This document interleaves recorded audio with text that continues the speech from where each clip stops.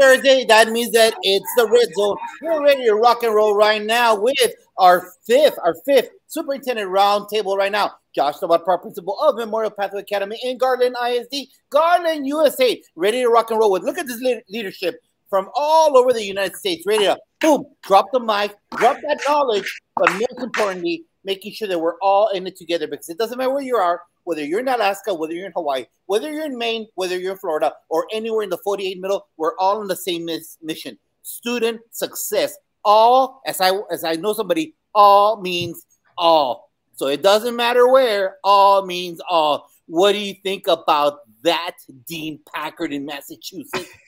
I think we own every child that walks through our doors. And I love that you just said that, Josh. Hi, everybody. I'm Dean Packard, one of the co-founders of Unlock the Middle, and super psyched here tonight to be here with a superintendent roundtable once again. You know, Josh, and from the lens of leadership, and you and I have been doing this a long time. I've got over 20 years in a leadership position, and we do it because we're servant leaders, and we love to empower people around us and just make everybody a little bit better by giving them the opportunity to grow. And that's what it's all about. And, you know, tonight, we're going to be talking with a panel of individuals who run their own districts. And you think about that for a second, how important that is to be able to look at the people who work collaterally with you and also in the transitional areas and make them better, because that's what leadership is all about. And it's great to have you all here with us tonight. So first and foremost, again, hope you're all well. Thursday nights are all about 20 minutes of just getting a little bit better together. So I want to kick it back to you, Josh. Well, go ahead. No, did I say 20 minutes? Yeah, what did I screw up? Tuesday night and Thursday night? Is the age kicking in, sir? Sir? Disclosure. I just went outside to do something. I stepped on something in my foot. And I didn't tell you. Lord. It was up in the air, so it must have gone right to my brain. Sorry, amigo. So the banter is no longer amongst the principals. The banter right now, the old principals, it's about the awesome view from on top, looking at the whole picture. Community, parents, kids, state, everything comes at that chair. Now, that is a very hot chair. But you know what? Let's make sure that we go around real quick right now, Dean Packard, and just do a quick name and where you're located, and then Dean will take it away. Just name and where you're located. Let's start off in California. Let's go. Hello, everyone. I am Sandra Calvan, the proud superintendent of the Greenfield Union School District on the central coast of California in Monterey County, right in the middle of California. Well, welcome to the show, and we're glad you're with us tonight. Neil, you're up. Sure. Good evening, everybody. I am honored. My name is Neil Gupta. I get to serve as currently the Director of Secondary Education for Worthington Schools. It's a suburb of Columbus, Ohio. And I was named back in February to Oakwood School District, right there, as the incoming superintendent. It's a suburb of Dayton, Ohio. So I'm excited. This will be my first superintendency, and I'm really excited for it. And so I'm honored. This is the first time I've actually been on a superintendent meeting right here. That's awesome. So thank you. Well, we're all better at this because of COVID. So this is a good thing right now. That's a positive. Glenn, you're up. All right, following two rock stars. Glenn Robbins, proud superintendent from Brigantine, New Jersey. Brigantine, New Jersey is located in southern New Jersey. My school district is located 3 blocks from the beach. So I don't know if it gets any better than that, people. It doesn't get any better than that. Hey, Glenn, let's go backwards now. We're going to do the same thing we just did. Talk about your rise to where you are today. Talk about being a teacher, maybe going up the ladder administratively to get to being a superintendent. And plus all the multiple failures along the way, right? Yeah, so, humble. I love that. That's why we're good. Learning one step at a way. But yeah, teacher at the history level of high school, soccer coach, then worked up to VP. I was 27 when I started that as vice principal, and then jumped into principalship for a couple years, very successful there, and then jumped into superintendency in one district. And now I'm in Brigantine, hope to be there for quite some time. Been there for the last 3 years, but very blessed, but a lot of hard work went into all those years, and I was far from perfect and still am far from perfect. I love that you mentioned about failures, because, you know, if you're not going to ever succeed until you fail at a few things, because that means you step out of your comfort zone. Great job, man. Good stuff right there. Neil.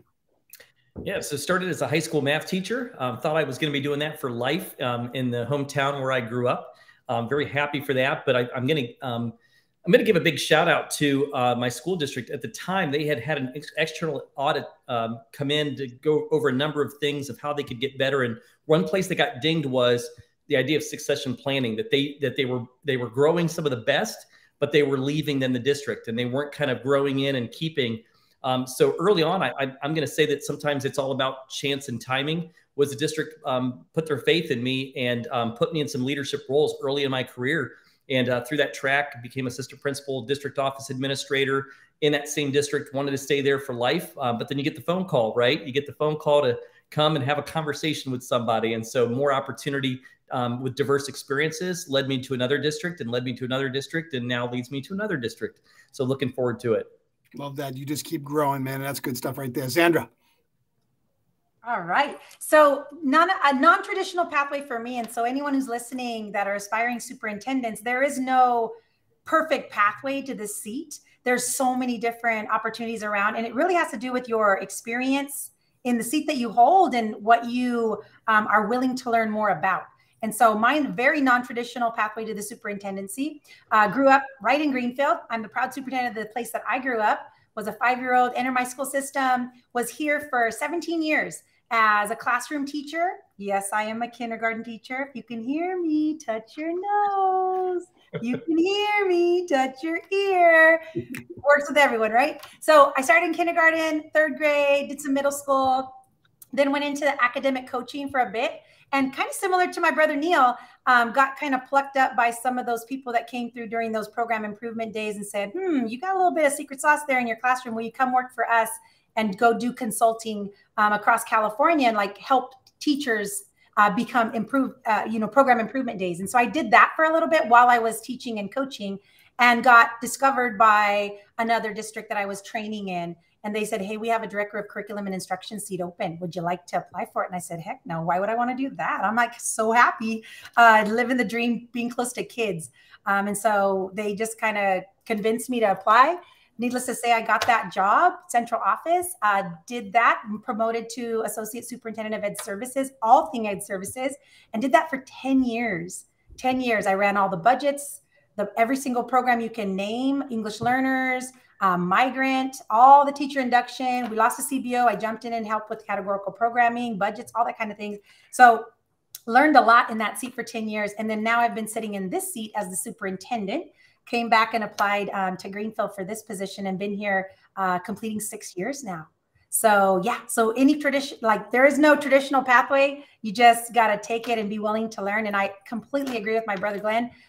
Yes, stay humble, always be hungry to learn more. None of us are perfect in the roles that we do. And every day is an opportunity to learn from others. And I love hanging around people that are smarter than me, because I grow and I learn every day. And just this morning, I was hanging out with both Glenn and Neil, and we were talking all about AI and the future of education and just brilliant minds in a space. And so I love that. Zandra, something tells me that you are not far from kids, though. I bet you find those pockets of opportunities to ensure you get that little bit of juice back. So I love that stuff. Great story, and I can see it in your smile. Okay, amigo, take over. So we all have that person that inspires us. We all have that person at the early stages of our career. We have that role model. So, Glenn, talk to us. Who was your role model in education? And after you answer that, who's your role model in education? What was the event that said, yeah, I won the main chair? There's an event that says, you know what, I won that main chair. What was it? So who's your role model in education? Who brought up that fuego, las ganas for education? And what was the event that said, you know what, I'm going to put in my name to be a superintendent? I love how he drops the question right on me right away. So I actually have about 2 of them, to be honest with you, 2 that really inspired me. One, like Neil and Zandra said, when you come up through the ranks, I had one that was an assistant principal. I thought the world of him, Peter Brandt. He's a principal over at Lindenwood High School now in New Jersey. But he walked the talk, and he did everything. He was very admirable. People looked up to him when he spoke. He listened, and he was willing to help you out in every single way. I dedicated my lunch, my prep, and every other hour I could get to being with him. And then when I worked up through the ranks, I kept seeing how Peter was and what great things he was doing and how he was helping me grow. Like I said, I started at 27 as a vice principal. I was quite young, doing tons of disciplinarian work and so forth. And then by 30, I was the most senior member probably in the district administration, which is kind of scary for a massive district. But the one that really got me over the ledge to become the leader that I become would be Bob Gargiulo. Bob was an interim superintendent when I was a principal at Northfield in New Jersey. And I said, for 2 years before I had another superintendent, and Bob comes in. I said, Bob, what do you need me to do? I've been helping out my brother, assistant superintendent, throughout this time. I've just started. He goes, just be you. Run the district the way you want to run it. And after that, the sky was the limit. I was blessed to have numerous national accolades after that. Started meeting all these great people.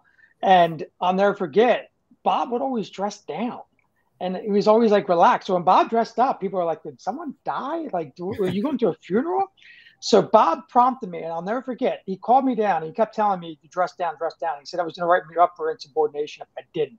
And I finally did. And I wore jeans because I was always a suit and tie guy.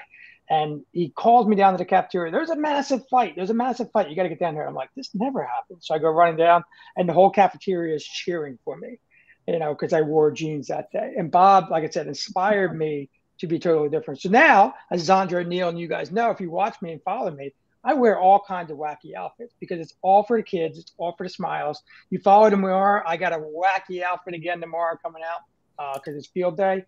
But it made me be at heart with the kids. It made me be me. It made me feel, self-esteem, no more imposter syndrome, none of that. It's, hey, be you, be the best you can be for kids, like you gentlemen said at the very beginning.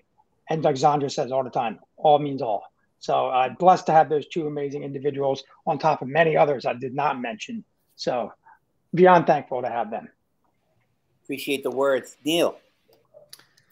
Yeah, so I think it's the same thing like Glenn. It's a journey, right? I don't know if there was any epiphany moment. There was no movie theater moment where the music crescendos and all of a sudden you see this light that kind of comes through. I would say for me, going into education was my high school counselor, not because he was my high school counselor, but that's the title he had. But he was my best friend's dad. And so I was growing up in the house, mooching off their food, hanging out at their house. It was the cool house to hang in. And you just got to see not just what he did during the day, but the guy walked the walk on a Friday night and a Saturday afternoon. And I just really came to appreciate how enthusiastic he was about kids constantly.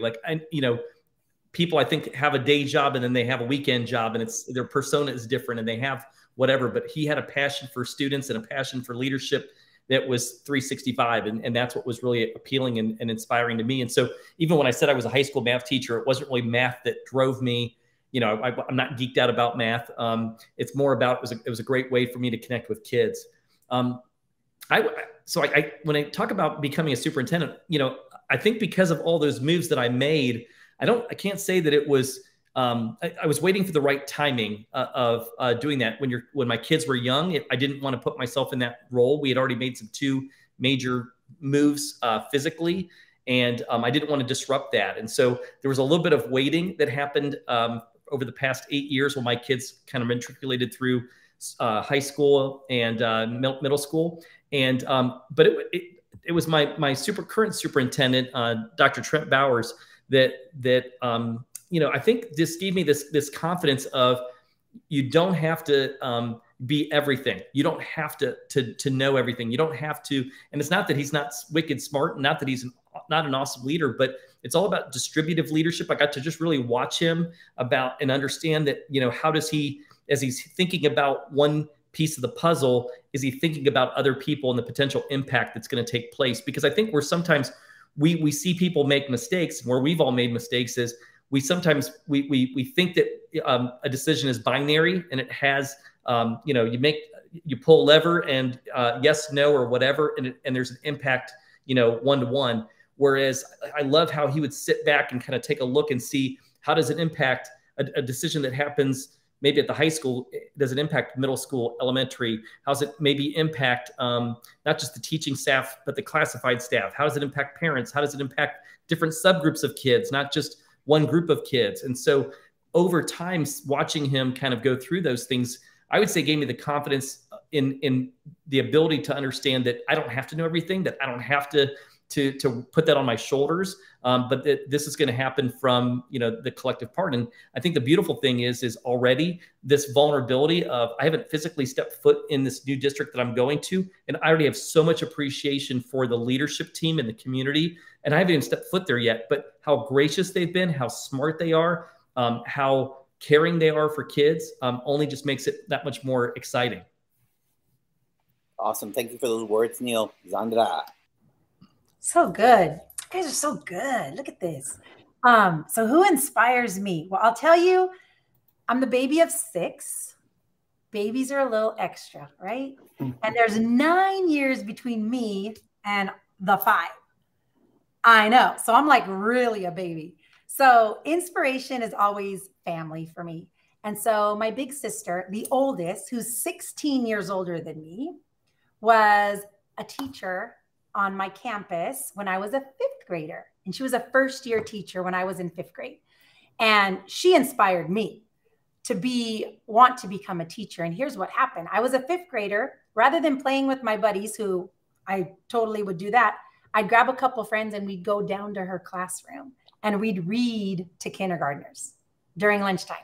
And there was just this magic secret sauce in being in front of kids, like just secret sauce in teaching that was just so magical that absolutely, I think what you said, Dean and Josh too, that's why I'm in classrooms every morning, because I want to be as close to kids and do things with them and read with them and ask them questions and just hang out, because there's something magical about the classroom and how that keeps us grounded as leaders and inspires us to do the good work and to make sure that we never take the seat for granted, that we know that this job is something that can be just swoop from under us in any given moment if a board decides that they don't like you anymore or they don't want you to be there anymore.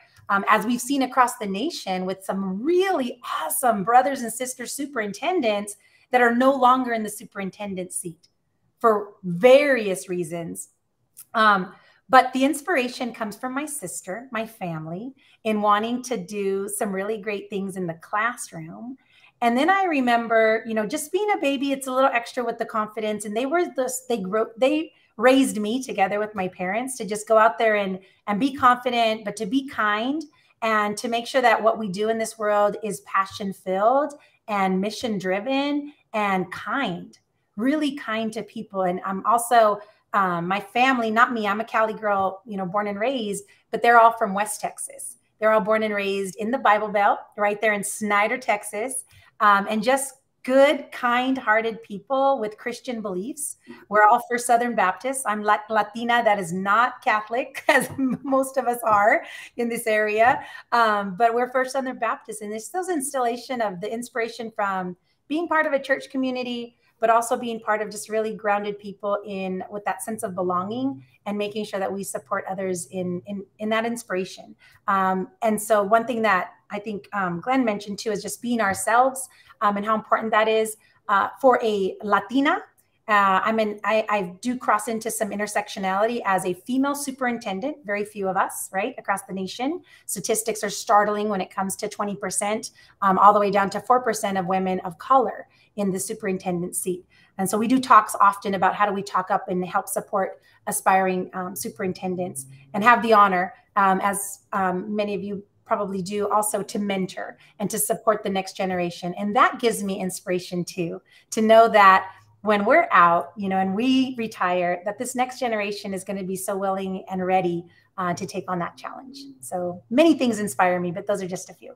That's like the greatest gift you can think about, the legacy, what you leave behind and how you can bring people along and empower them to get to the seat. Great stuff. You guys all have great stories. Hey, let's circle back for a second. Let's look at 2023, 2022, 23, 23, 24. Let's talk about some of your greatest celebrations from 22, 23. And let's talk about like one thing there, then one thing you're really looking forward to doing in 23 and 24 that's going to move the needle. I still say, coming out of post-COVID time period, we are still helping kids become regulated and learning to learn. We are helping our teachers to be happy, to enjoy their vocation. We're trying to empower them, but we're also trying to make sure that we keep the ship going in the same direction. And it's very difficult sometimes. So let's go this way. Let's start off with Neil. Talk about something 22, 23 that you are very proud of, and now 23, 24, what you want to dig into. Great. Okay. So So I'm going to put like a foot in each district, I guess, for that. So in the current district for 22-23, I think what I'm most, I guess, excited about, and also like leaving, like, you know, am I leaving the district better than where I found it, sort of thing. And what I most appreciate, again, and I think this is because of our district, is in the state of Ohio, we've got new graduation requirements. But it's not just knowing what the new requirements are, but putting things in place, but, you know, really thinking about the idea of making sure our students ready for what's beyond. And I think sometimes, you know, I can chase creating more opportunities for those top level tier kids, but really looking for where are the students that may financially or may not be thinking about that they're 4-year or 2-year college bound. So pre-apprenticeship programs that have come in place. So strengthening some pre-apprenticeship programs with some partners that we have in our Columbus area. And you know, it feels kind of like that starfish analogy, because there's so much work that has to happen to allow a student to go and work in a manufacturing plant, for example, transportation, liability, credits, all kinds of paperwork that needs to happen. And you're kind of like, you did all this work and did it make a difference? And, you know, you find out that, you know, four kids participated, and you could sit behind a desk and say, gosh, all that work and 4 kids, is it worth it? I actually had a conversation with somebody about that. But you know, it's the right thing to do, so you continue doing it. And not that we should always do it for those moments, but I did get a chance to talk with those students at the end of that semester, and they just said how like they feel like now they're on this pathway. The parents came to me and said, wow, we've seen a difference in our student. And that motivation helps, you know, because it's not like sometimes you're going to get those grandiose 1,000 student, you know, thing that's going to happen, that's going to, you know, move the needle. But it's going to happen that one by one. And so I'm appreciative that, you know, we've built 4 partners, and we've also got a process in place, I think, for the next person to be able to build more as we go into the future. As far as getting ready for next year, and I think, you know, Xandra touched upon this, is I'm moving from a 10,000 student district to a 2,000 student district. And I'm not naive that there won't be difficult parts to going into the role of superintendency, but I'm really hoping that this idea of a little bit smaller and tight-knit community is going to give me the ability to connect with students. And I'm really looking forward to that. And so I want to, my hope and goal is to create opportunities to foster two-way communication and voice of our students, and especially our marginalized students, and give them a place. And I want to do those in formal and informal ways. Like I'm looking forward to going and eating lunch with them in the cafeteria, and informally, you know, being a part of that process. But then formal mechanisms of making sure I've got some different forums and things put in place. There are people that are too, you know, I can't use the idea of the Breakfast Club analogy, but the Breakfast Club movie, in as far as picking, again, those marginalized students, not just kind of thinking about picking student council students to just be the ones that we're going to talk to, but making sure that each student group is represented. And with 2,000 students, it's game on. I got to figure out how to connect with all of them. That's going to be my goal. Great stuff right there. Xandra. Totally agree. I'm so excited for you. I didn't realize I never pay attention to size of districts, because all the work that we have to do is the same when it comes to whether you're a large district or not. Relationships matter no matter the size of a district. People matter no matter the size of a district. And those human connections are so important. So I'm super excited for you. Absolutely everything that you shared is going to happen. That's the beautiful thing. So my district is 3,700 kids. And I get to know, like, every single teacher when I walk into those classrooms. You get to know them and the kids, and they remember you.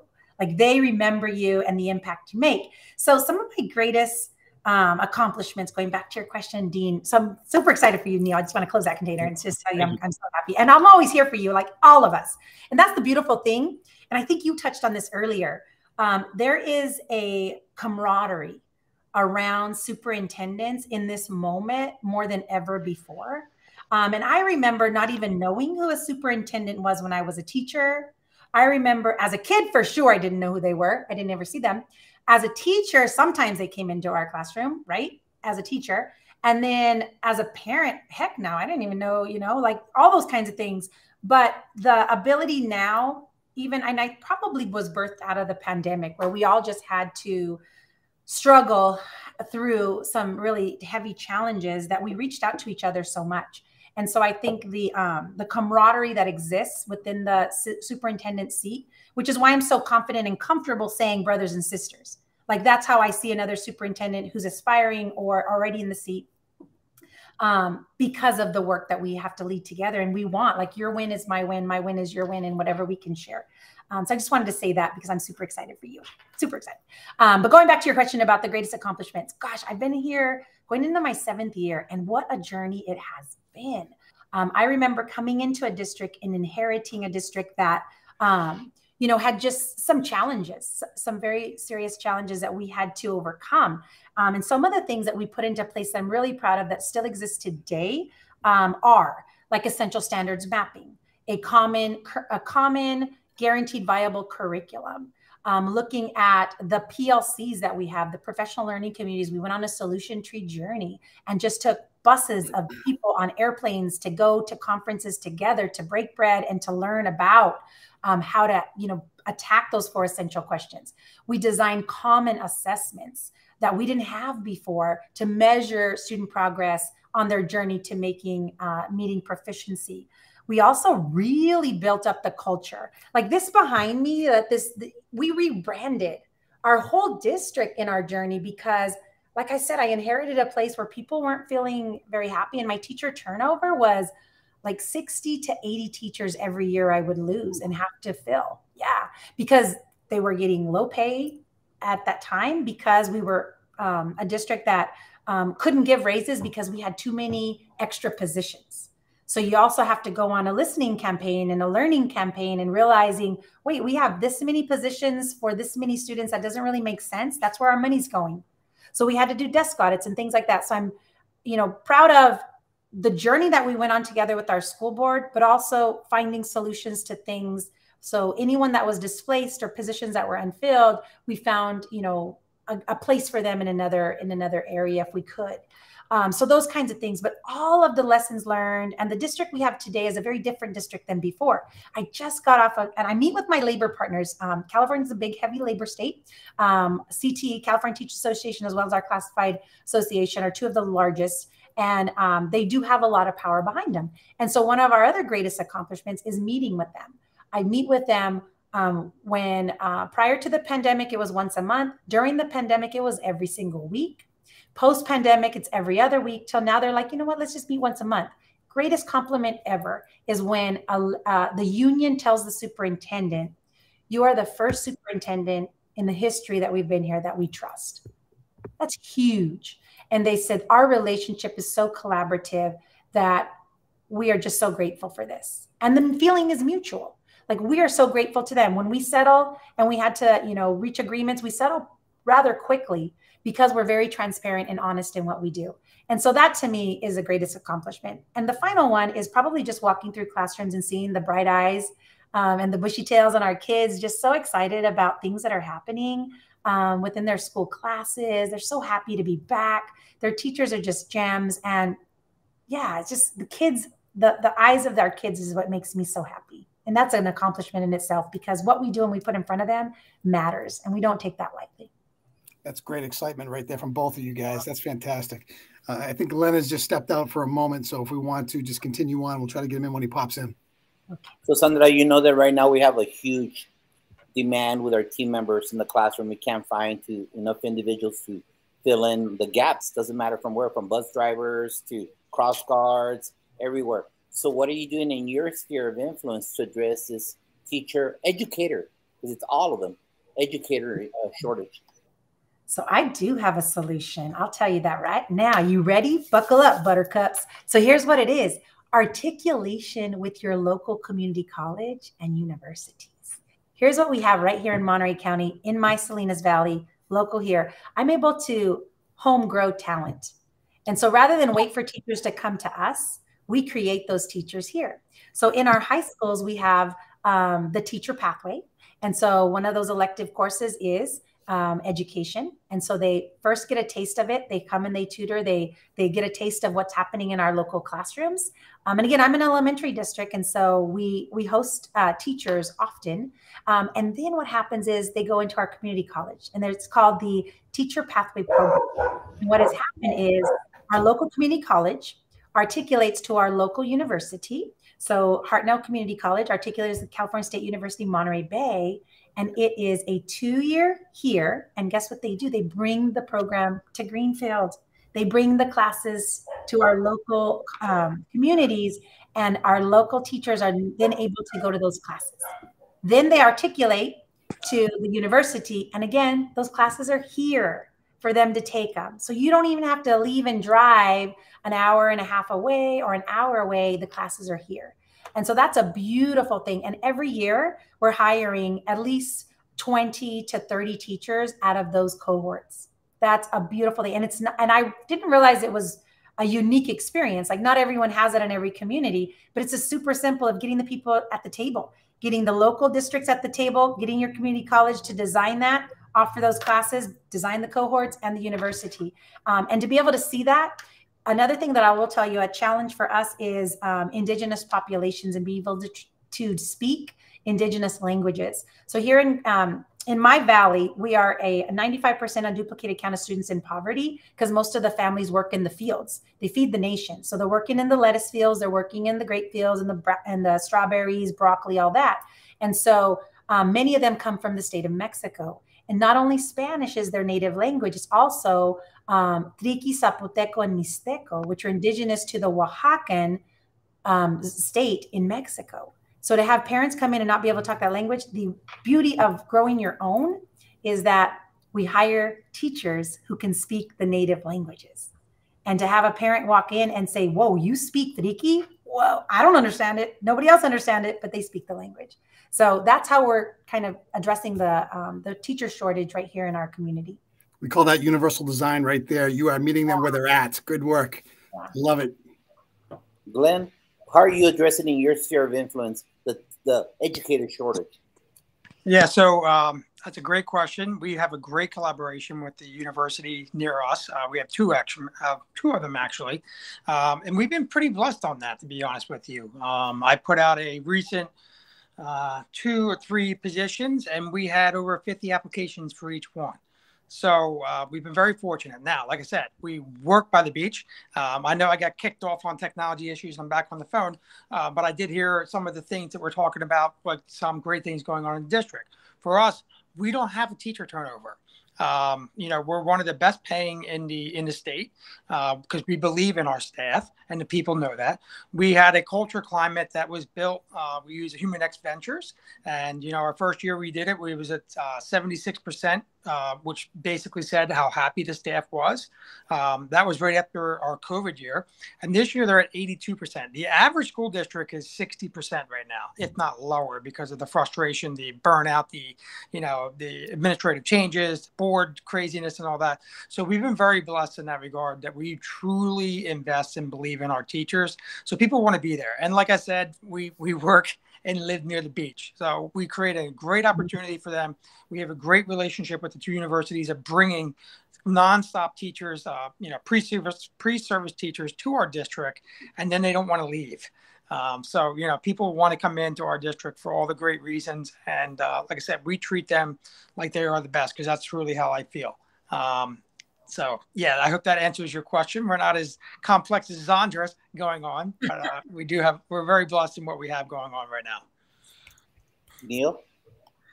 Yeah, so current district that I'm in and then future district do not have a worry about teacher shortage. I will say, though, a couple things of where I think we have to be all cognizant of, you know, across the nation, regardless, is, you know, what is the narrative of education and, you know, educators and what's going on right now. And, you know, people, I know individually have personal reasons why they're, you know, that great resignation of why they're leaving. But I think that we, and I'm sure Xander, Glenn and I have this, you know, in our hearts, you know, as far as, you know, how we're ambassadors, how we've got to be cheerleaders, how we've got to help carry that. Xander said, it's, you know, she lit a fire in me of like, you know, my job has to be uplifting. It can't just be like, hey, I'm running in like, you know, the shining knight sort of thing to go save the kids. There's not a capacity for that to happen. It's how do we help uplift our teachers, and how do we help be positive for them? I don't know if it's always that we'll be able to throw money at it, because I don't even know if money's always the issue. They may say that that's the issue, but I don't even think that that's always the issue. I think it's things like, and again, I'm summarizing, Xander. Are we being transparent in how we make decisions? Are we listening, and then are we collaborating, or things that are going to be the hallmarks of, how people feel in that moment in time? Again, nobody's going to be able to give anybody else the keys to the, Mercedes, or nobody's going to get to take the private jet in like they do in the private industry sometimes. But what we can do is be that listening ear, and provide that empathy, and try to have that clear, steady answer. Even sometimes if they're not able to like what the answer is, at least they can feel supported, that there was time that was given towards that. So that's kind of in my head and heart. One thing that I do know I need to work on, both in our current district, we've seen movement in this, but we know it is that idea of representation. So while we're filling every seat, does our teaching staff look like our student population? It doesn't. And I don't think there's a way that's going to happen overnight.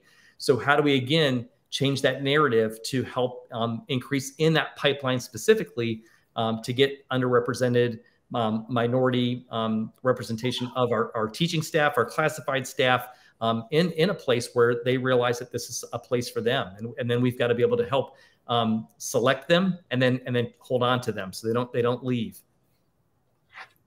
You talk a lot about cultivating staff and keeping them there, building culture, soliciting voice, helping the districts grow. Let's talk a little bit about your leadership teams. So when you're looking to hire somebody to be part of your leadership team, give me a couple of things that really are the driving force behind you saying, there's the it factor that I'm looking for. So let's talk about that. Glenn, you're up first.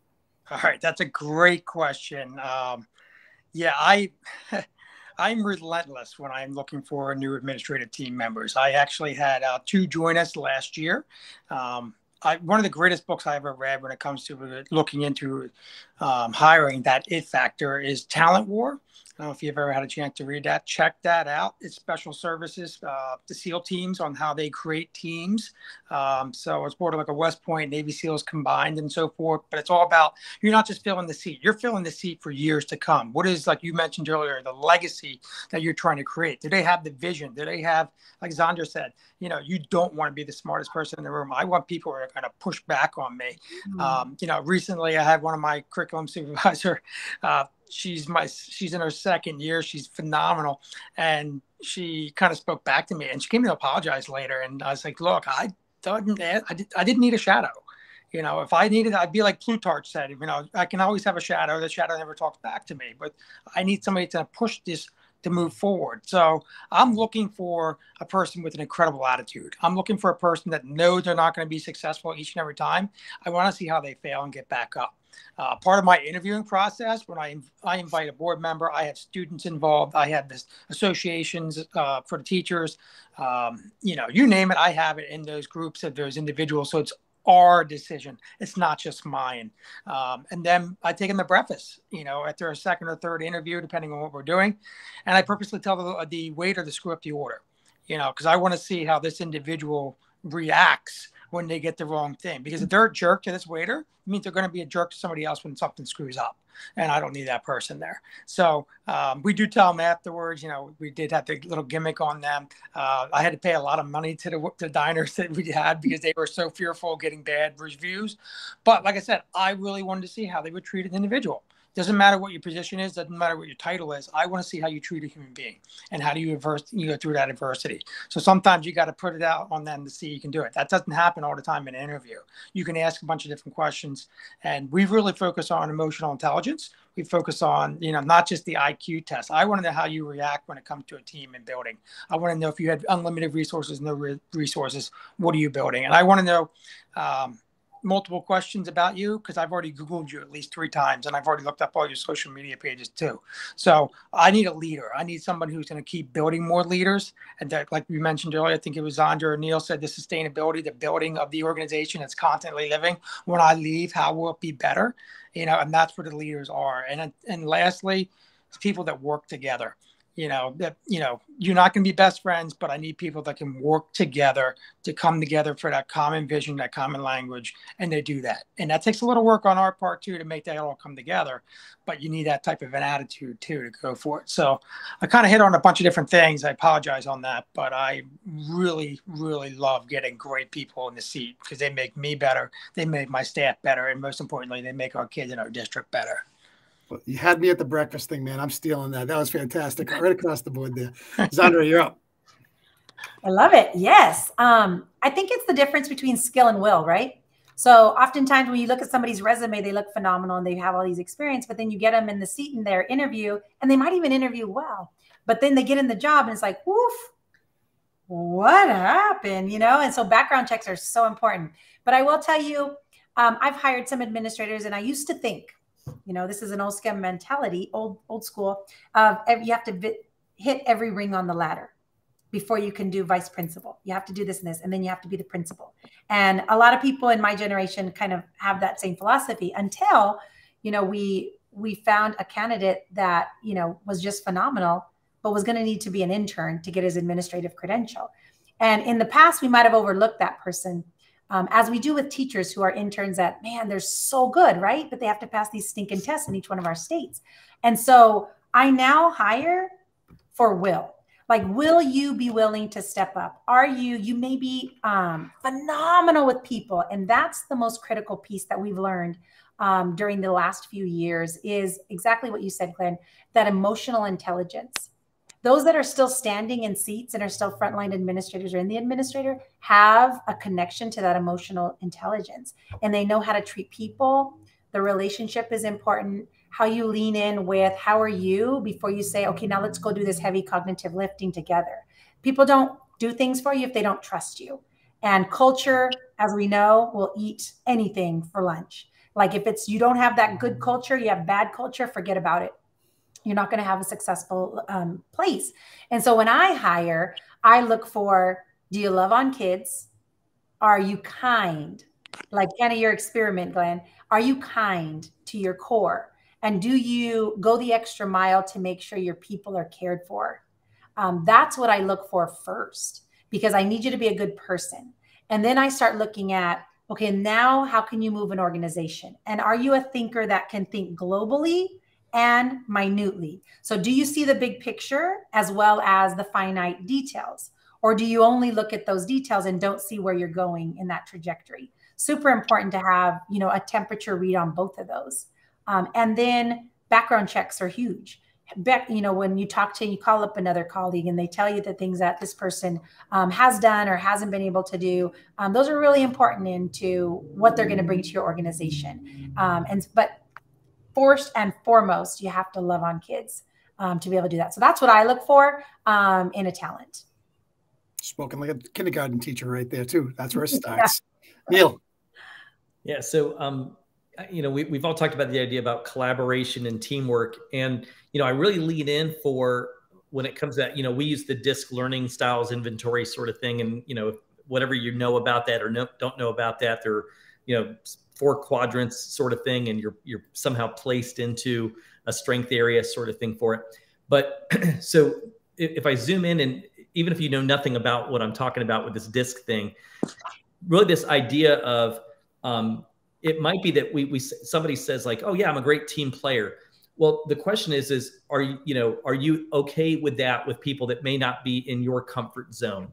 Like if you're the extrovert, do you know how to pull out the introverts sort of thing?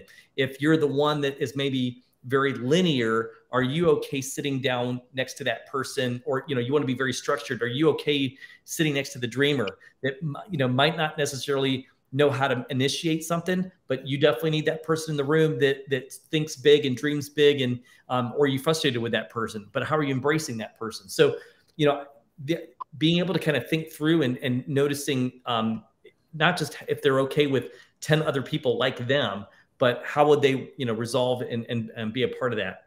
The second one is a communicator. I do think that there's a piece when it comes to communication. And this is kind of that idea of like clear as kind sort of thing. So I'm not talking about, how to write research papers. But again, and it goes back to Xander, like, are you able to be clear in a kind way? Are you able to be direct?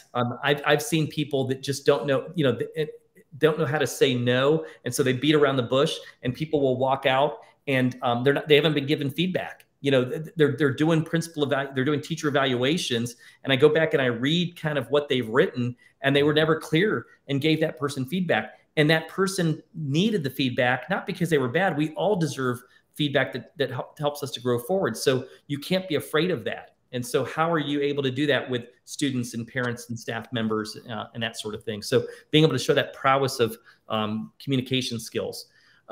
Next one I would say would be teachable. I think we always ask a similar type of question of, the idea of vulnerability and where's a growth area for you. And you could tell when their eyes kind of go in different directions of, I don't know how to answer this. Should I be honest? Should I say, no, I'm the most confident person in the world? But do they have a clear record? I have a Friday update going out to my principals. It's already scheduled to go out for tomorrow. And in there, I've written out, like, we have summer vacation plans. We can give you detailed vacation plans of what we're going to do. And I probably would say, what is your summer professional development? And that person the principal might say, I'm going to go to this conference. I'm going to go to this training. I'm going to go to this. But if I were to say, okay, those are things that you chose to go to, like that national conference or the state conference or the local professional development, but what's an area did you find out last year that you go, gosh, I need to go through this professional learning. I'm not quite strong in this area, and I've got to do some personal growth in this area, and I'm going to pick up this book, or I'm going to go meet with this person individually. Did you block time for that? Like, are you in a place that you're able to say reflectively, I need to grow in this area? And I want to hear what those things are. When I make those background check phone calls, I've learned nobody's going to ever tell you, like, you always ask the question, is this person, what are this person's negatives? And they go, no, this person's the best thing since sliced bread, take them. So I switch the question and say, if I could send this person to a conference, what should the name of that conference be? Or what should the name of that workshop session be? And then all of a sudden it's like, oh, okay, I see what you're saying. Probably classroom management, probably, such and such, it just kind of, it's not, therefore it's kind of getting away from, not that we don't need professional development. We all do, just what is it? And the last thing is, I'm going to say this idea about just caring and, do you care? And I'm going to leave it at that. Like, do you care about kids? Do you care about your building? Like, are you walking by the trash sort of thing? So going back to Glenn, if there's trash on the floor, are you picking it up? Or are you saying, well, gosh, we have a custodian for that? Or somebody else is supposed to do that job, or somebody's supposed to, like, if the phone call comes up and it's a wrong number, but they're asking for the weather, are you going to tell them what the weather is? Like, are you still going to do that in a very kind way, but you're going to care and take that through? I'd love to say that our jobs are done. Our jobs are never done. So we've got to be able to place to just care. Neil, I love you said that. One thing I wanted to add is I always say, would I want my child to be in that class, or would I want my own kids to be with that person? Answer that question for me. You say that to the person you're asking about the other individual. It's a great question to ask, because that's true to the heart. So this is a great group to ask this question to, because I know that you're very active on the new platforms. But like I always say, if you're not on social media, you still rent your movies at Blockbuster. You still buy your pants at Montgomery Ward's. And you still put in those beta tapes.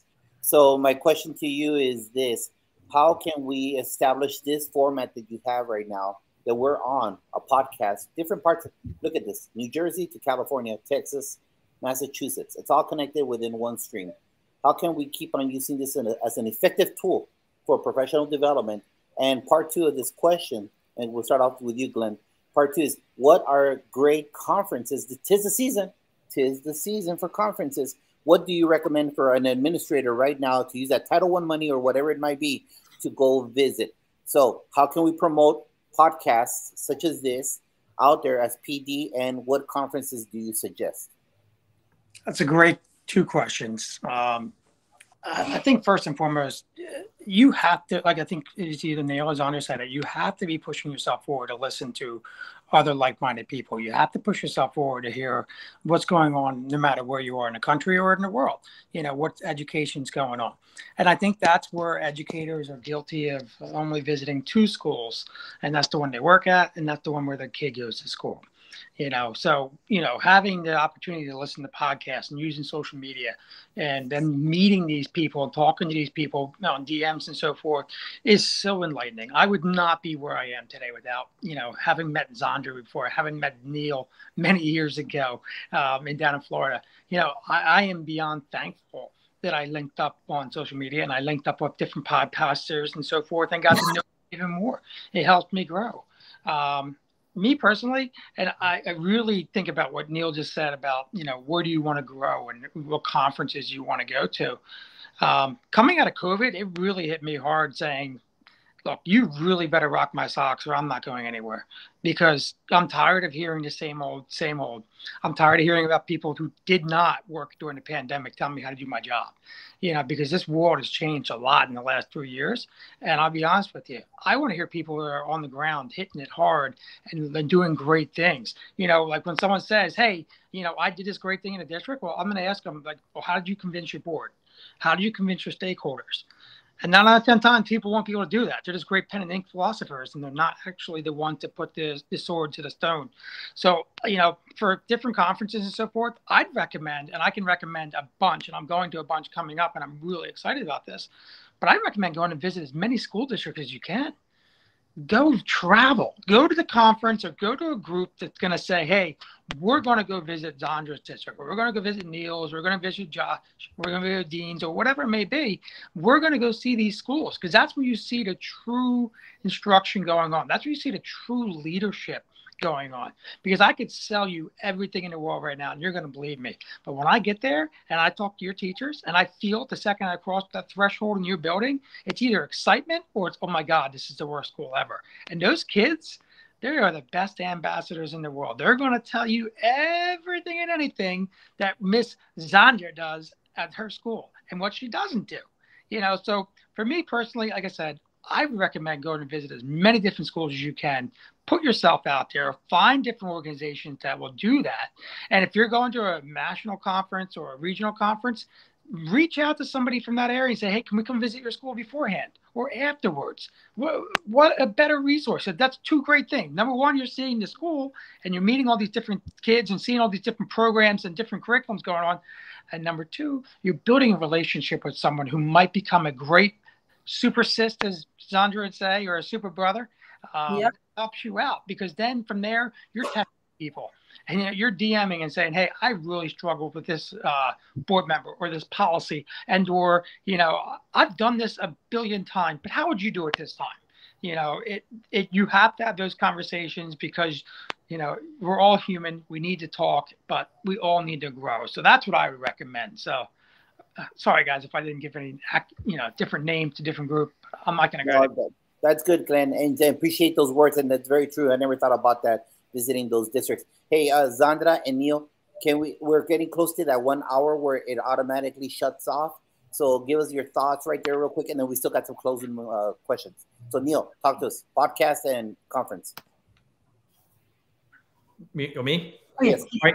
I'm gonna. Yeah, mine will take 30 seconds. So I'm also not going to talk about which conferences, because to me, I'm not going to say it doesn't matter. I have some personal preferences, but I understand geography, cost of districts, that sort of thing.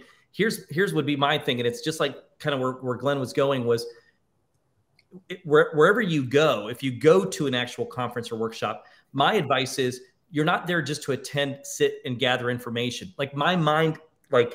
I go crazy when people come back and I go, okay, what did you learn and who did you connect with? And they can answer the first one, but not the second one. And I'm like, you should be coming back with 50 phone numbers, email addresses, Twitter handles, that sort of thing. And not just from the speaker, but like, who are the people you sat next to? And I get it. Like, I'm not talking, for the person to stand up on top of a desk and jump around and that sort of thing. But you're sitting in a session, turn to the people beside you, ask them some questions, because what's going to happen is you're going to go back to your district. Reality's going to set in where you're going to start trying to implement something, and you're going to run into a roadblock. And you're going to say, like, how do I go through this? And if you don't have the ability to pick up that phone and call somebody, you're in trouble. People talk to me all the time about, I'm on an island, I'm by myself and nobody's there. And I'm going, and I'm going to say this, that's your fault. There are some connected educators that are willing to give you their phone number, willing to give you their time, and would be happy to do that. You just have to ask, and they'll meet you more than halfway for that. So create that professional learning connection. There are so many webinars right now. You could sit at home, you could sit on the beach, you could sit wherever and just jump in a free webinar over an area that excites you. So it doesn't always have to be looking for that company. Look for that area that you want to work with. Thank you. Sandra? Love it. Both of those. So I won't even, school visits are like, oof, that's where the secret sauce is, because you get to go and listen, and then you can replicate with their recipe on what you want to do. So I echoed that. And then also what you're saying about the webinars, absolutely. So much power in that. And I love getting superintendents together for school site visits. So a couple of things that I get to do too is I'm the president of CALSA in California, which is the California Association of Latin Superintendents and Administrators. So we organized our own school site visits to go and visit others that had bright spots and problems of practice that we were trying to solve. And we took people together to visit.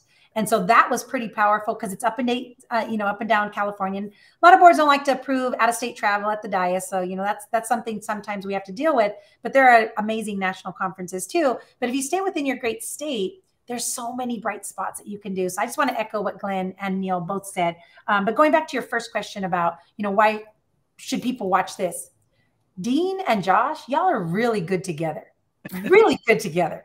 Like, you have some secret sauce, just the two of you. When you opened up, I looked at Neil's face and Glenn's face and my face. We were like, yeah, rock on, brothers. So why wouldn't we watch you? So I love what you're doing. Keep doing it. And I will share this link with anyone and everyone so they can watch you. Love that. That's so cool. Thank you so much for those kind words. Hey, very quickly, anybody aspiring to get to the superintendent's chair, what do you tell them? 2 quick things. Zandra, go. Just do it. Just do it. Do it. There. All right, good. Neil. So begin building relationships as early as possible and continue realizing that relationships matter first. And I think you've picked up the theme of this whole conversation is get that group of people together. Don't do this on an island. You're not on an island. So find that group. Good stuff right there, Glenn. Last, I'll echo on all those statements right there. Find mentors, multiple mentors that have been there, done that. That's a huge boost. And or find a reverse mentor, somebody younger than you, help you, learn up. And you do not know it all. And if you're the smartest person on your team, you're doing something wrong. You better have some great game changers in that room, pushing you and pushing your team forward. So always have people to push you and push your team. Josh, what do you think, man? I'm telling you right now, that's good stuff. We had the ball on the 1 yard line. These superintendents opened up the gap, did the dive up the A gap, and it's a touchdown on the red zone. We have a touchdown today again. Another awesome show. Thank you for everybody being here. Sandra Joe, Neil Gupta, Glenn Robbins, everybody. But hey, Dean, it's not over. Never it's over, not over. Josh. It's not over. Sunday. What do we have Sunday, Dean? What do we have Sunday? Flagship show, 7 p.m., Josh. Only 475 episodes have already been done. But go ahead, tell us more, Josh. Jason Kennedy joining us this Sunday, 7 p.m. His motto is, let's quit teaching. What does that mean? Well, you're going to have to join and find out this coming Sunday. Thank you to all superintendents.